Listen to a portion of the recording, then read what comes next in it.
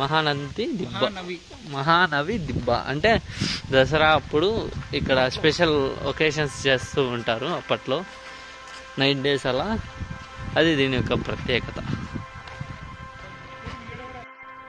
Hello, hi friends, welcome back to my channel. ఇది part 1 video యొక్క continuation, part 2 అనమాట.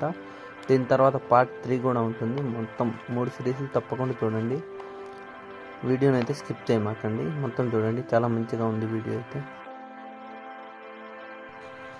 ఇక్కడ మెయిన్గా దసరా ఉత్సవాలు జరుగుతూ ఉండేవి. ఇక్కడ పైనుంచి అయితే శ్రీకృష్ణదేవరాయలు కానీ మంత్రులు కానీ కూర్చొని ఈ ఉత్సవాలన్నీ వీక్షించేవారనమాట. ఇది మొత్తం ఒక స్టేజ్ లా ఉంది, పెద్ద స్టేజ్ లాగా, సేమ్ బాహుబలిలో ఉన్నట్లే ఉంది.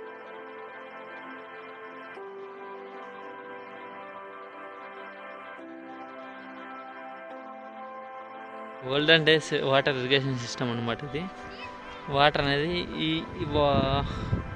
ఈ రాయిలో వచ్చి ఆ బావిలోకైతే ఫ్లో అవుతాయి.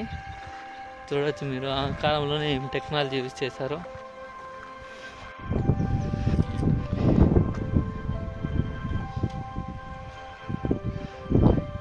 పబ్లిక్ బాత్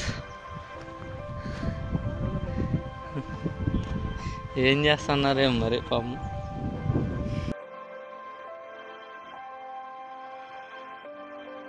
ఈ బావి అయితే చూడడానికి చాలా బ్యూటిఫుల్గా ఉంది. వాటర్ కూడా ఆ రాళ్ళంటి వచ్చి ఈ బావిలోకి అయితే ఫ్లో అవుతుండే. గైస్, మీరైతే చూడొచ్చు విజయనగర సామ్రాజ్యం ఎలా ఉందో ఆ కాలంలో.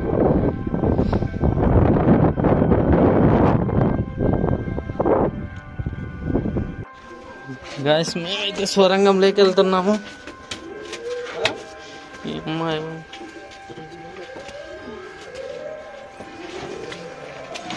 వామ్మో, బీభత్సం ఉంది స్వరం.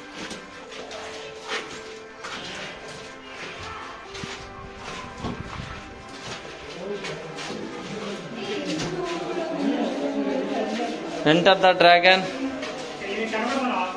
ఏది కనపల్లా, కనిపిస్తుంది.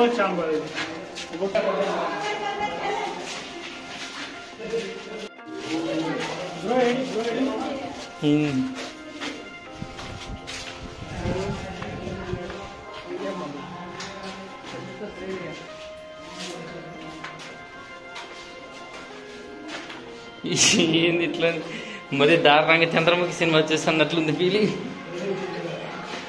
కింద ఏమున్నాయో కూడా కనబడట్లేదు ఫ్రెండ్స్. గోడ ఇది, అయ్యో గోడ గుద్దుకున్న పోయి యాది దావే, అది గోడ, అది కూడా అర్థం కాకుండా దాంట్లోనే ఉంది. ఇది మరీ దారుణంగా కట్టాడు శ్రీకృష్ణదేవరాయలు అయితే. నాకు తెలిసి ఖైదీలు బంధించేకేం పెట్టినట్లున్నారు. సొరంగం నుండి బయటపడ్డాం. నెక్స్ట్ ప్లేస్ వచ్చేది హజార్ రామచంద్ర టెంపుల్ అనమాట. ఇక్కడ కూడా ప్రతిమ అయితే ఏమీ లేదు. ఆర్ట్ అయితే సూపర్ ఉంది. ఇక్కడ చూడొచ్చు ఆర్ట్.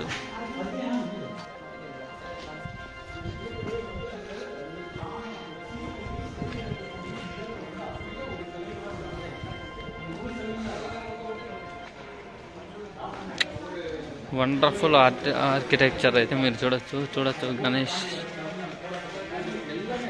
డిఫరెంట్ గాడ్స్ అయితే చూడొచ్చు.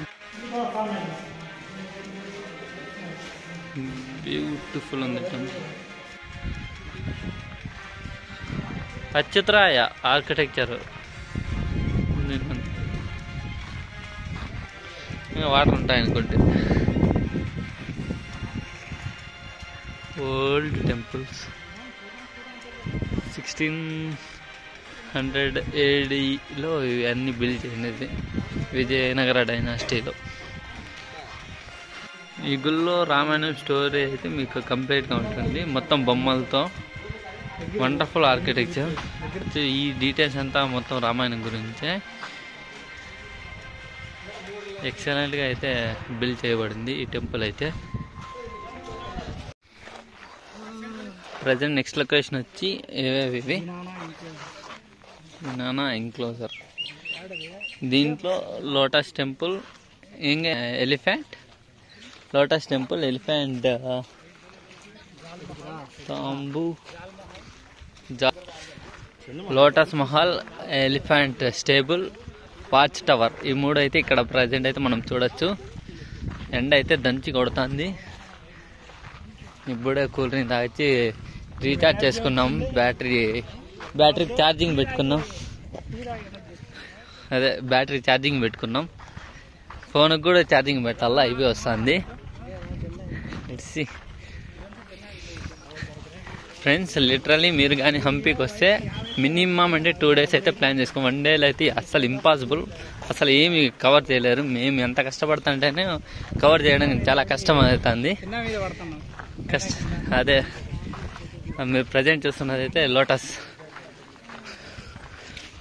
టెంపుల్. ఆ పిల్లోడు చూడొచ్చు, డ్రోన్తో ఆడుకుంటున్నాడు.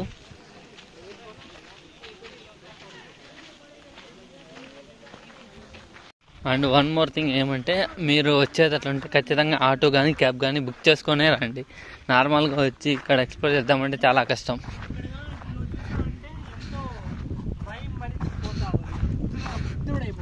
అవును, అంత బాగుందా? చూపిద్దాం మన ప్రేక్షకులు కూడా.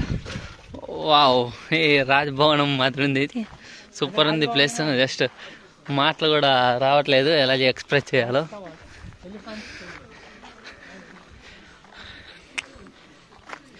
దీన్ని చూస్తుంటే కంబోడియాలో ఒక విష్ణు టెంపుల్ ఉంటుంది, సేమ్ అలానే షేప్గానే ఉంది. ఏమంటే చిన్నది, అది పెద్దది, అంతే తేడా.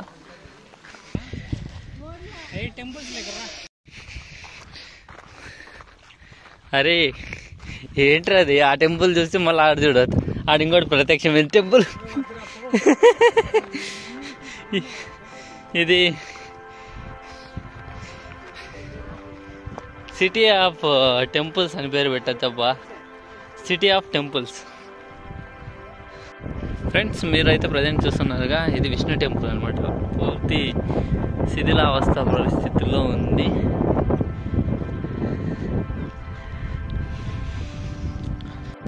ఈ ఎలిఫెంట్స్ టైప్లో అయితే ఎలిఫెంట్స్ని అయితే ఈ స్టెప్స్లో అయితే పెడతా ఉన్నారు. ఆ డోర్స్ ద్వారా లోపల ఉండడానికి, ఎలిఫెంట్స్ ఉండడానికి దీన్ని అయితే కన్స్ట్రక్షన్ చేయబడింది. చూడండి, ఎలిఫెంట్స్ కోసం ఇంతగా చేశారంటే మామూలు విషయం కాదు. శ్రీకృష్ణదేవరాయలు గురించి చెప్పాలంటే, is a great ruler in Vijayanagara dynasty అనమాట. లోటస్ మహల్ ప్రజెంట్ అయితే చూస్తున్నది. Beautiful art.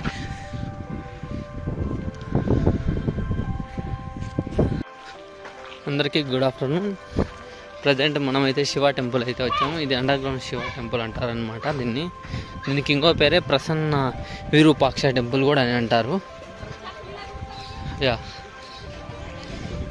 Prasanna Virupaksha temple కూడా అని అంటారు. దీనికి ఆపోజిట్ ఉన్న బిల్డింగ్లో ముందు కాలంలో వేరే స్టేట్ నుండి రాజులు కానీ వస్తుంటే అక్కడ ఆ బిల్డింగ్లో అయితే స్టే చేస్తారు. ఇది ప్రజెంట్ అయితే లొకేషన్.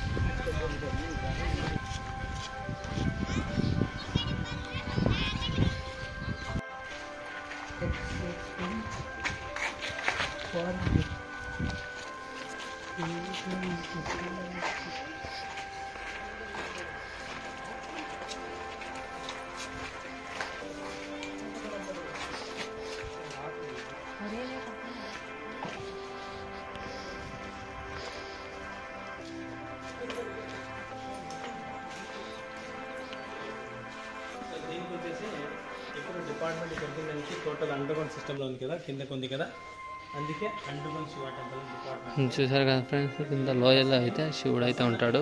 లోపల ప్రసన్న అంటే కృష్ణదేవుడు యొక్క అంటే తండ్రికి తల్లికి, అందుకే ప్రసన్న. ఇప్పుడు శివుడు వేస్తారు లోపల. అన్నీ కూడా డ్యామేజ్ అయ్యి బయట లెఫ్ట్లో పెట్టారు కదా, బయట ఎంత తెచ్చి లోపల పెట్టి చేస్తారు. డిపార్ట్మెంట్ శివుడు పెట్టారు. ఇదంతా తుంగభద్ర వాటర్ ఉంది సార్ లోపల పక్కన. ఫ్రెండ్స్ ప్లేస్ అయితే బాగుంది, కానీ అండర్ గ్రౌండ్ అంటే గుహలో ఉంటుంది అనుకున్నా, బట్ ఇదేమి అంత లేదు. ఓవర్ ఎక్స్పెక్టేషన్ అయితే పెట్టుకోవద్దండి దీని మీద.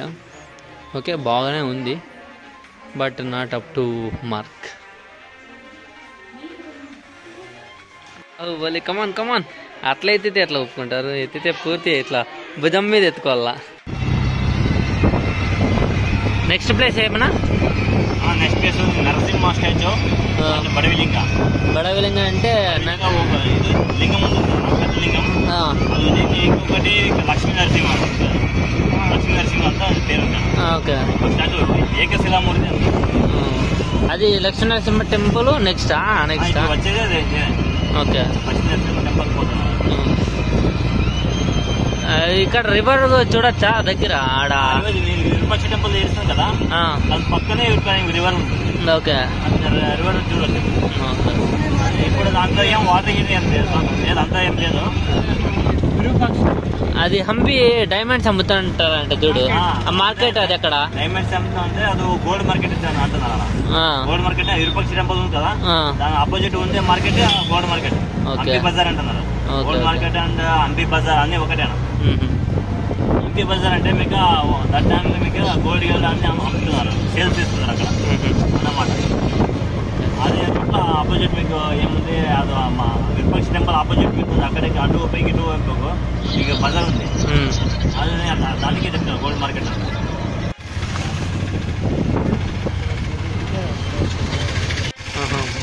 అన్ని కట్ చేశారు, అది కట్ చేసిన ఒక రాయిని కట్ చేశారనమాట. చూడండి ఫ్రెండ్స్, ఇదైతే లక్ష్మీ నరసింహస్వామి స్టాచ్యూ అనమాట, most iconic statue in Hampi. And ఇదైతే బడవిలింగ స్వామి టెంపుల్.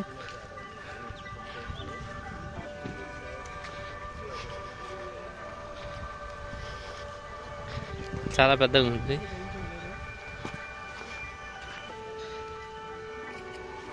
గైస్, మీరు ప్రజెంట్ చూస్తున్నదైతే బడవలింగ టెంపుల్ అనమాట.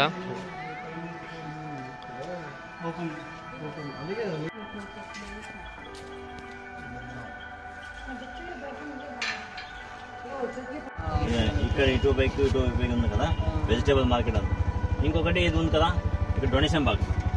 నెక్స్ట్ అక్కడ తిరుపతి సింబల్ ఉంది కదా, ఇయర్లీ ఒక టైం మీకు తిరుపతి తీసుకుని పోతానంట ఉంది సార్. దాని పైన మీకు 3 హోల్ ఉంటాయి, దాంట్లో గోల్డ్ గీడ్ అనేది చేస్తున్నారు సార్ పైన దట్ టైం. మీకు అక్కడ ఒకటి మీకు పుష్కరిణి ఉంది.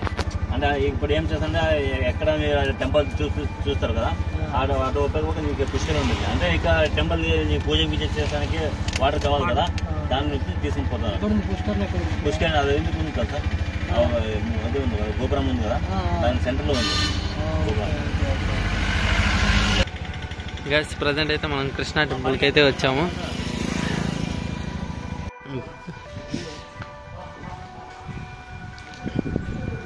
ప్రజెంట్ మీరు చూస్తున్న కృష్ణా టెంపుల్.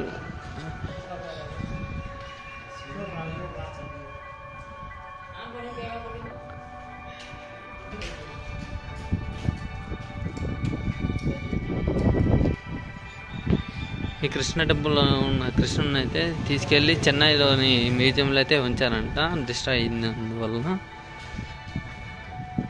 ప్రజెంట్ ఇందులో అయితే ఎలాంటి ప్రతిమ లేదు. విరూపాక్ష టెంపుల్లో మాత్రమే ఉంటుంది అనమాట, శివాలయంలో ఉందిగా.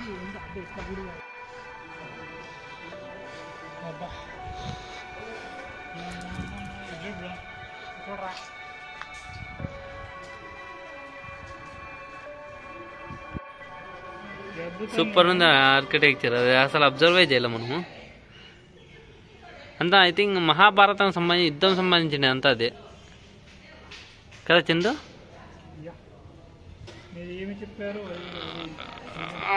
చూడండి ఫ్రెండ్స్, శ్రీకృష్ణదేవరాయల కాలంలో ఇది తిరుపతి ఉండి సంవత్సరానికి ఒకసారి వచ్చి ఇక్కడ నుండి డబ్బులు కానీ బంగారం కానీ కలెక్ట్ చేసి తీసుకెళ్లేవాళ్ళు.